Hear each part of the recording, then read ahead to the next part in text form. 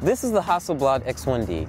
It's a handmade 50 megapixel medium format camera. And it's the first of its kind because it's small, compact, and it's very weldable. You can crop about any aspect ratio out of any photo you take on this camera and it'll look like it was taken like that naturally. It's expensive though. It's $13,000 in this exact configuration with a 3.5 30mm lens. For professional usage, it's a little bit lacking. It shoots at only 2.2 FPS, so you won't be taking action shots with this camera.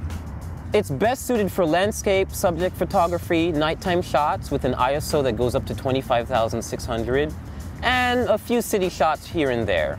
I would say for video, it's also a little bit hit and miss there. It shoots at 1080p max, and it shoots at 24 FPS max. Depending on your film style, that might work for you, but for others, it might not. So who's it for? It's for a very specific kind of professional. It's definitely not for an amateur because no amateur will spend $13,000 on a 50 megapixel medium format camera.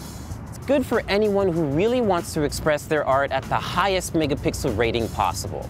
There's no camera in the world right now that's this small that shoots at 50 megapixels. So if that's what you're looking for, well, this is it.